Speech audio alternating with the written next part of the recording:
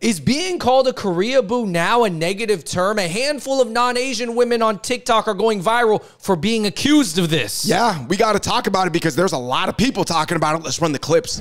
We need to remind ourselves what a KOREABOO is, because apparently now this makeup equals I'm a KOREABOO.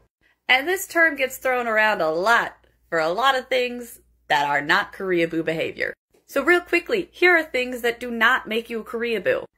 Liking K-pop, liking any Korean media, liking Korean fashion or makeup, living in Korea, learning Korean.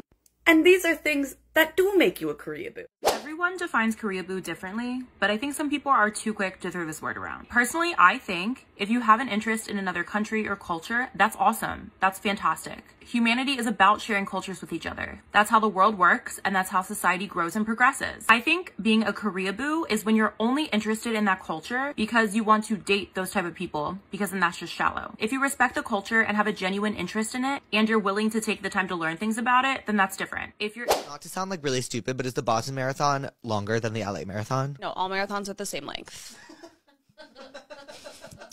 That's like common sense, I fear. Are you serious? I'm serious.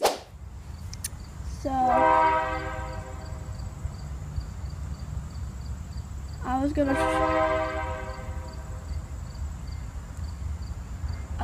show you. Shut up, it is not. Yes, it is. No, it's not. Boom, there you have it, Andrew. A bunch of non-Asian women. I think most of them were white, but this easily could include non-white women. They feel like they are getting disparaging marks from the internet, their family, their friends for being too into South Korean culture. Yeah, but I don't think it's a lot of Asian guys saying that, because why would Asian guys be mad that non-Asian women are into Asian culture? But anyways, we'll talk about it, guys, because we have 5 reasons why you might be accused of being a KOREABOO, even when you don't think you are. But David, I mean, I think what are some other things that people got to remember when talking about KOREABOO being a term? Is it like otaku? Is it just because Korea is very influential? Listen, guys, make sure you like, subscribe, turn on your notifications. Check out Smile Less Sauce at SmileLessSauce.com. This is the definition in the dictionary of KOREABOO. It is a disparaging word, a non-Korean person viewed as being obsessed with Korean culture and media. There's videos as far back as 7, almost 10 years ago about it. But apparently, here's the thing, Andrew. When it was a term that was mostly used within the Asian world, I felt like it was just used to describe somebody that was obsessed with Korean pop culture. But apparently, being in a Korean pop culture is becoming so mainstream, it's reaching communities where they think that's bad to be into Korean culture. Right. Well, see, so for me growing up, I did hear weeaboo to describe people who are into Japanese culture, but mostly it was referring to other Asians that were non-Japanese, like Chinese friends who were just into anime a lot, or the first KOREABOOs I knew were other non-Korean Asians, like Chinese or Vietnamese or Filipinos that were just into Korean stuff. Right. And basically there used to be an argument over being like, I'm an otaku because I'm moderate, or you're a weeaboo because you like are super obsessed with Japanese culture. That was the diss. But apparently, Andrew, the word KOREABOO has reached outside of the Asian world and taken on a new context. And now it's being used as a derogatory term, kind of. Right. So point number 1, Andrew, did it become derogatory once it reached non-Asian worlds that think liking Asian pop culture is bad? Whereas when it was a word in the Asian world, it was merely descriptive. Yes. Yeah. I think that it was more descriptive, non-emotional, had less of a connotation back in the early days. But now that it's a popular term and it's kind of on the mainstream, I guess, at least of the internet, I think a lot of people who are not into the Korean culture or not into Asian culture even are using it just as a negative term to slap onto people, as a label, as in you're kind of weird for liking Asian stuff. Oh, what? You like Korean skincare and you watch K-dramas? You're like a weird white person. You're like a weird black person. You're a weird Hispanic person. Is it almost like being a Western Hemisphere person that embraces like the takeover of the AI robots or something like that? Because that's not a popular opinion. Yeah, but also I will say this, any slang term, does not mean what it used to mean 10 years ago. Whether it's ABG, whether it's even the term gangster or gangsta, whatever it is,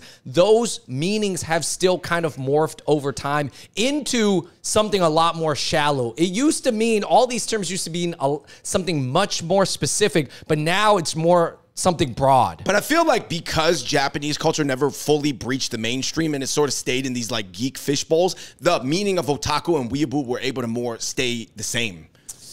Perhaps, you know what, that's an interesting point that you said, because I feel like a lot of people know about Japanese culture, but I think because there's this sense that to be into Japanese culture, there's very high barriers to entry and you have to try very hard at it, that you have to almost be more legitimately into Japanese culture and understand it to actually gain the term otaku or weeaboo. While now, because Korea has so many products out there, you can just have Korean skincare products and listen to K-pop, and then now you're a KOREABOO. Yes, for sure. I mean, it's almost like being into hip-hop is shallow for non-black people, but maybe being into black poetry like Def Poetry Jam is more in-depth, deep cut, you know, Kendrick to Pimp a Butterfly. Point number 2, reasons can be low-key.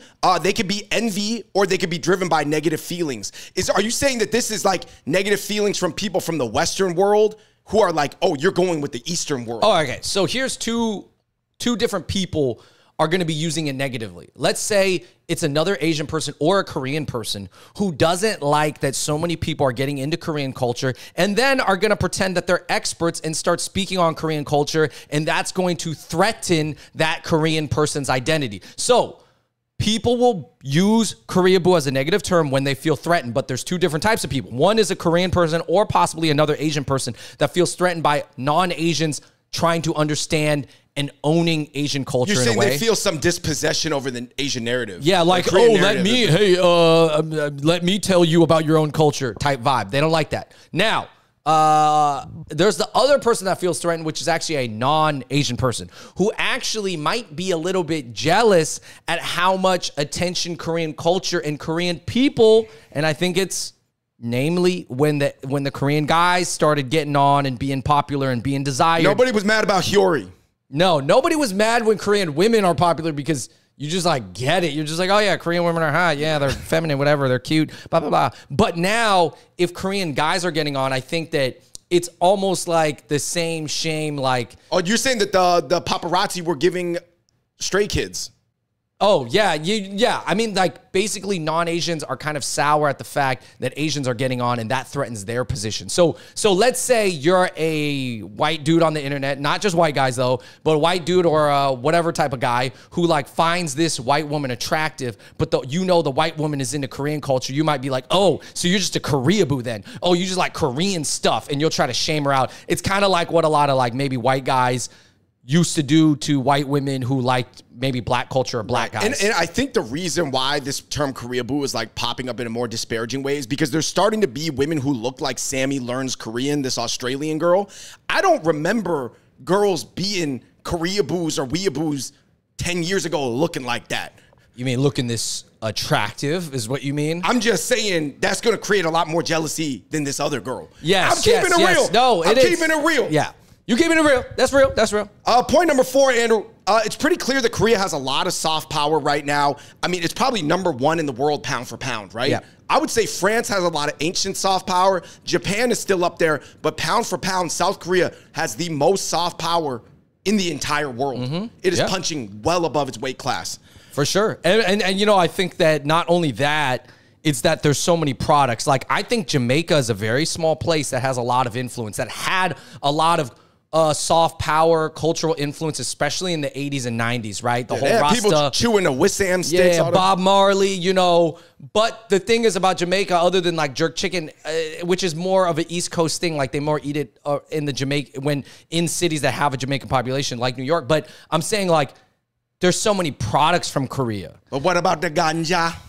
It doesn't count. That's not. Yeah. But you know what I mean? Like, you can buy Korean products, and now that makes people think you're into Korean culture just because you're buying. It's like saying, like, back in the day in the 80s when Toyota was coming up and you were American and you were like, I don't know, I'm thinking about getting a Honda or a Toyota. And then people would be like, oh, so you're into that Japanese stuff, huh? No, you want them tin cans? You want them tin cans? You must love Japanese people, and you must love the government because you want the product. Here, I got a song for you. I'm turning Japanese. I'm turning Japanese. Right. Do you think that they're trying to discourage the enjoyment of South Korean culture or just all Asian culture in general? You know what's funny is that South Korean culture, to me, it seems pretty palpable to a lot of Americans. So, it's pretty Americanized. Like, yeah, it's not even as different in a weird way. It's not even as weird as like deep cut Chinese culture is, you know. So I could, or even Japanese culture. Japanese culture is already viewed as more Western than Chinese culture, Yeah. and I think Japanese culture is almost too weird for mass consumption. Sure. You know, my last point of this list is like, you know, even if, David, some of these girls are fetishizing Korean culture or Asian culture, let them do it. Why? What's so bad? Like, you know, maybe you fetishize the guys a little bit. That's cool. Let them happen. Like, if fetishizing the Asian men is not the same as fetishizing Asian women. Asian women, hey, you fetishize Asian women, calm down. It can get a little creepy, a little dangerous. But you fetishize Asian dudes, we'll tell you when to stop. The dudes will take it. We'll tell you when to stop. Let us tell you when to stop fetishizing us. Real quick, let's just get into the comment section. Somebody said, if you call Korean men oppa without actually knowing that guy, that's weird. That's a KOREABOO. Come on, you can't go around calling people oppa. Saying every East Asian person you know or on an app like YouTube or TikTok or Instagram looks like your favorite Korean idol or actor from a drama that you love. Basically drawing those comparisons. Right. You're saying that these are things that make you a KOREABOO, right? That's what these comments are. Right. Somebody said people react like that because many women are going to Korea because they think Korean guys are handsome and want to go for the same reasons that old white guys go to Thailand for. Basically saying that people are mad that some women are almost going for sex tourism in South Korea to have sex with Korean regular men. I know that there's romance tourism. I guess is it the same thing? Is it like there's not, because they're not paying them, right? Yeah, I don't know. Yeah, yes and no. Yeah, it's not the same. Some girl said, I got called KOREABOO because my husband of 10 years is Chinese. Okay.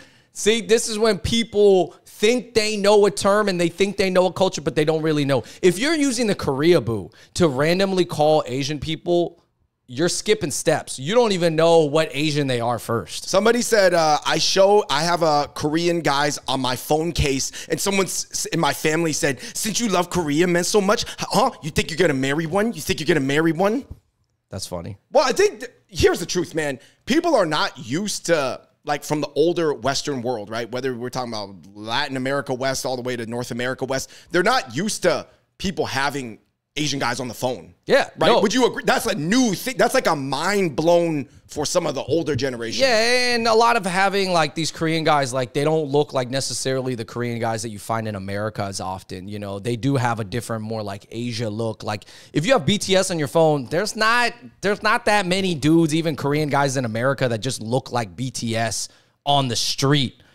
Some are trying to BTS core it out with their outfits, but I guess it would be the equivalent of like how some people used to view, and I'm not saying it's to this extent, view David Bowie. Because David Bowie had a very striking look, right? Sure.